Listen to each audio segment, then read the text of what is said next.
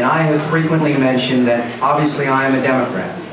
But my view of partisanship is the same as JFK.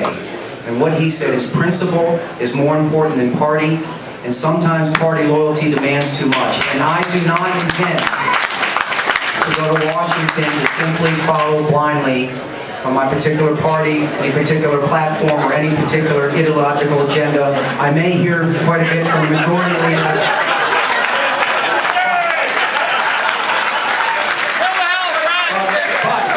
But the bottom line is, I think this country wants leadership and wants people who are going to represent their constituents to the best of their ability and not be driven completely by party, and that's what I intend to do. I am honored to succeed.